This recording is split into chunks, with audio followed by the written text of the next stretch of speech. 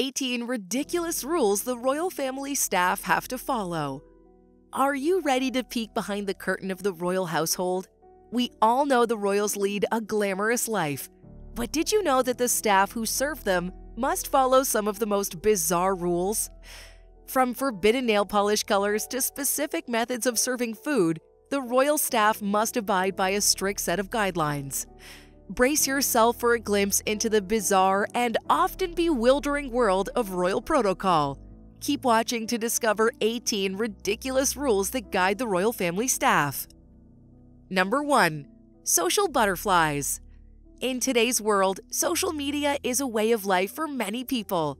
However, for the staff of the royal family, having a personal social media account is strictly forbidden. This is because anything posted on social media can have significant consequences, not just for the individual, but also for the royal family as a whole. Furthermore, it is illegal to take pictures of the ruling monarch within the palace walls. Staff members are prohibited from posting any information, pictures, or updates about their work with the royal family or their personal life that could potentially compromise their loyalty or confidentiality. This includes any information about the members of the royal family or their activities, as well as any sensitive information about their work. Furthermore, a dedicated team closely manages and monitors the royal family's social media presence, so the staff's social media doesn't create confusion or conflict. While this rule may seem strict and limiting, it is a necessary measure to ensure that the royal family's reputation is protected and maintained. The staff must keep their personal lives separate from their work with the royal family to maintain the highest level of professionalism and confidentiality. Number 2. Dress code.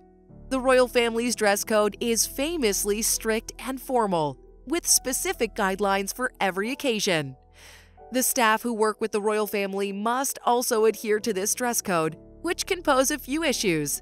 Firstly, the dress code can be expensive to maintain, especially for those who don't have a high income.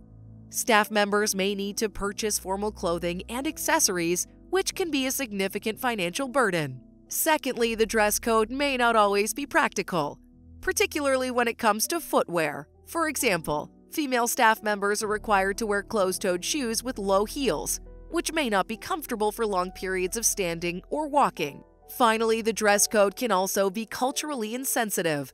For example, the requirement for female staff members to wear stockings can be seen as outdated and inappropriate, particularly for those who do not typically wear them in their culture. Number 3. Traditions and norms. The royal family is steeped in tradition, and many of these traditions have been upheld for centuries. However, some of these traditions can be outdated and no longer relevant to modern times. The staff who work with the royal family must also uphold these traditions, which can pose some challenges. For example, the tradition of bowing or curtsying to the royal family is a long-standing practice that's still upheld today. While it may seem respectful, some argue that it reinforces an outdated class system and can be uncomfortable for those who are not used to it. Other traditions, such as the requirement for members of the royal family to travel with a black outfit in case of sudden death, may seem outdated in the modern era of rapid communication and transportation. While tradition is an important part of the royal family's identity and history, it is important to consider which traditions are still relevant and meaningful in the modern era, and which may need to be updated or phased out. Number 4. No selfies. The royal family is one of the most recognizable families in the world, and it's not uncommon for members of the public to request autographs or selfies with them. However, the staff who work with the royal family are strictly prohibited from engaging in this behavior. This rule is in place to protect the privacy and security of the royal family, as well as to maintain a professional and dignified image. Allowing staff members to take selfies or sign autographs could lead to breaches of confidentiality, as well as potentially dangerous situations if the public were to become too intrusive.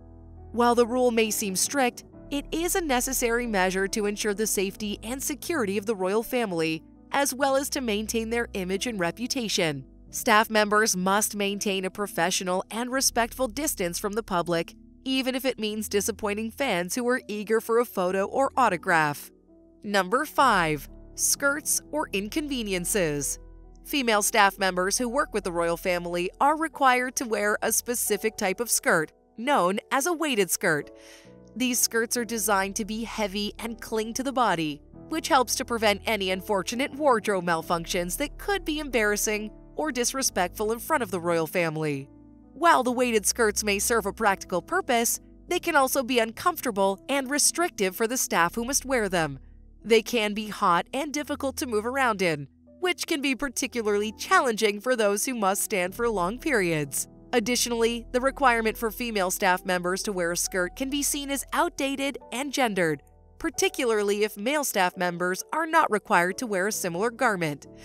While the weighted skirt may seem like a minor detail, they highlight the strict and often uncomfortable dress code that staff members must adhere to when working with the royal family. Number 6. Quiet. One of the many rules that staff members who work with the royal family must adhere to is the requirement for silence during meals. This rule is meant to ensure that the royal family can enjoy their meals in peace and privacy without any distractions or interruptions. While the rule may seem simple, it can be difficult for staff members who are accustomed to a more social and interactive dining experience. Sitting in silence for the duration of a meal can be uncomfortable and awkward, particularly if the meal lasts for an extended period. Additionally, the rule can create a powerful dynamic between the royal family and their staff members. Staff members may feel subordinate or inferior, which can be demoralizing and create a negative work environment. However, the rule is part of the royal family's long-standing tradition and etiquette, and staff members must adhere to it as a sign of respect and professionalism. Number 7. Seeking royal permission. Another strict rule that members of the royal family and their staff must follow is the requirement to seek royal permission for the marriage. This rule is in place to ensure that members of the royal family do not marry individuals who may pose a security or reputation risk. The rule was famously demonstrated in 1936 when King Edward VIII abdicated the throne to marry Wallis Simpson, a divorced American woman. Since then, royal family members are required to seek permission from the monarch before marrying, and the marriage must meet certain criteria, such as the partner being of noble birth or having a suitable background. For staff members who are romantically involved with someone outside their social or professional circle, seeking royal permission can be a daunting and intimidating process. It can also create a power dynamic between the royal family and their staff members, as they must seek approval for their personal life. Number 8. No nicknames. Another surprising rule that staff members who work with the royal family must follow is the prohibition of nicknames. Members of the royal family are expected to be addressed by their official titles or names only, and nicknames are strictly prohibited. This rule is meant to maintain a sense of formality and respect when interacting with members of the royal family. Using a nickname could be seen as disrespectful or overly familiar, which could create an inappropriate dynamic between staff members and the royal family.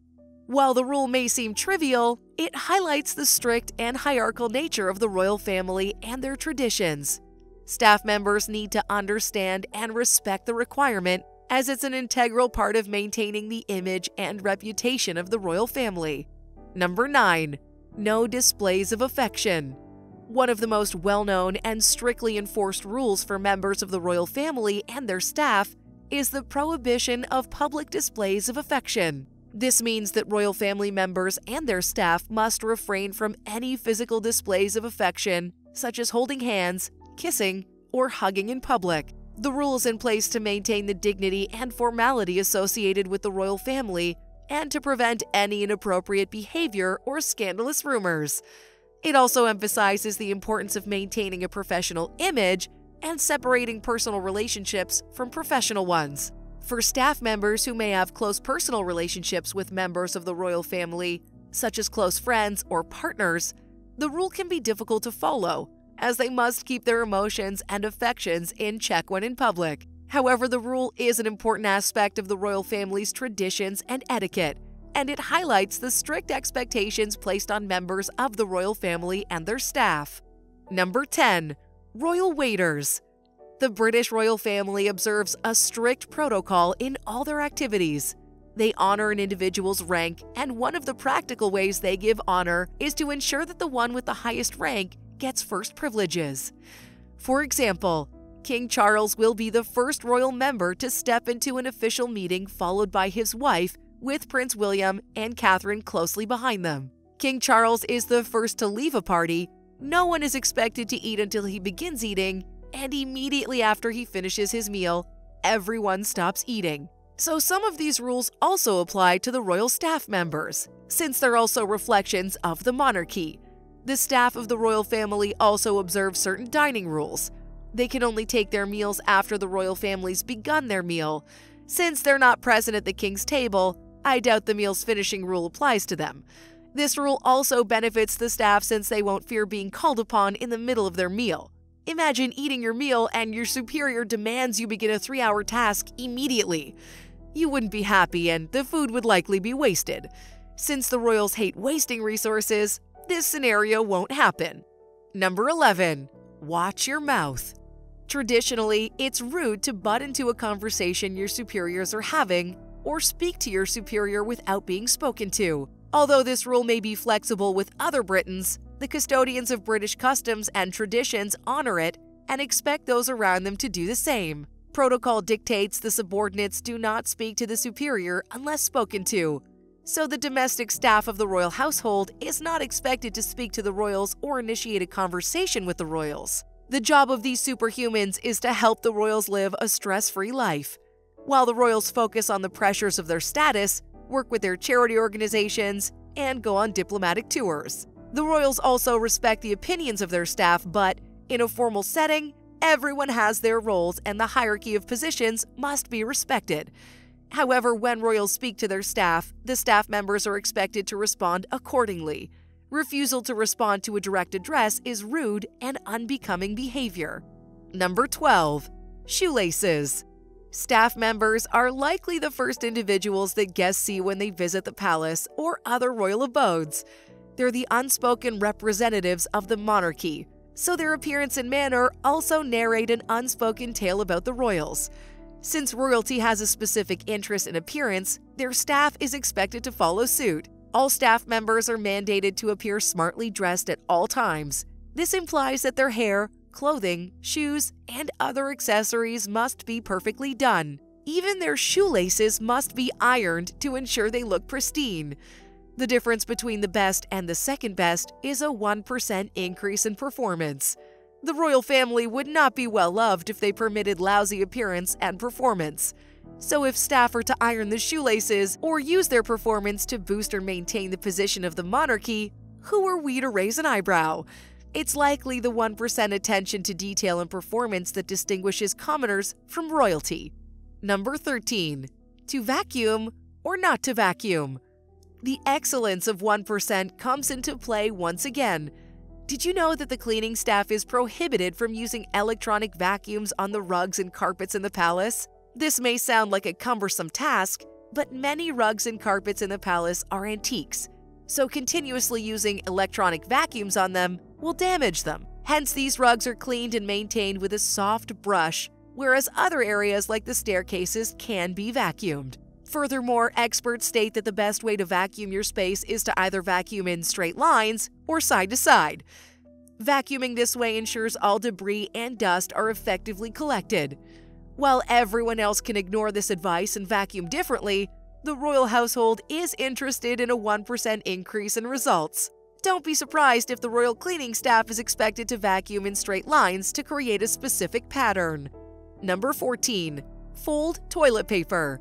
Folding toilet paper is Hotel Housekeeping 101.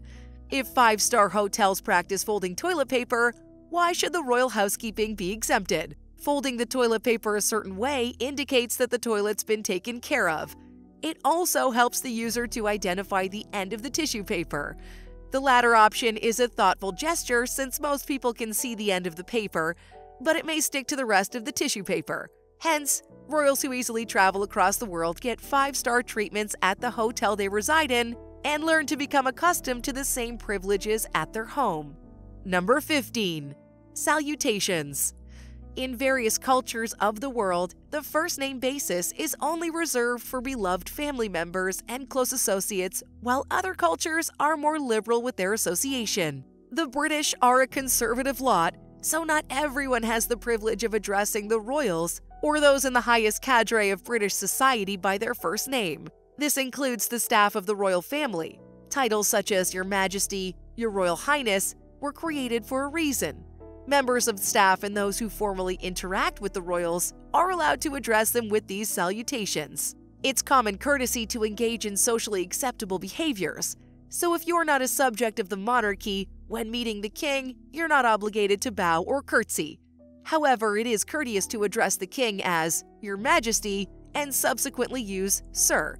The same rule applies to the females of the royal family, except for the Sir, it's changed for Ma'am. Therefore, it's bad form for staff and strangers to address the royals by their first name. Number 16. The back rule. Before the death of Queen Elizabeth, no one was allowed to turn their back on the Queen because it was considered disrespectful. The rule still applies to the ruling monarch. Individuals can only leave a room after the king is left because they can't let the ruling monarch catch a glimpse of their back. Other royal members and their staff also follow a slightly modified version of this rule, since it's unlikely that every royal family member will leave a room after addressing a member of staff. Staff might be expected to walk backwards or angle their bodies in a way that their backs are not turned towards the royal to show their respect. This action and how it can be perfectly executed is likely taught during the orientation program for staff. Number 17. Gestures of honor. Well, this particular rule is quite cumbersome. The British monarchy is an institution deeply seated in old-fashioned conduct. So while other individuals have moved on to accept modern behaviors and culture, the monarchy firmly holds on to the old system and beliefs of doing things. While some of these actions and established system like the pageantry of their weddings, funeral processions, amongst others, have attracted the admiration of many fans, other outdated actions and beliefs, like royals only being allowed to wear black outfits when in mourning, have received more than a raised eyebrow.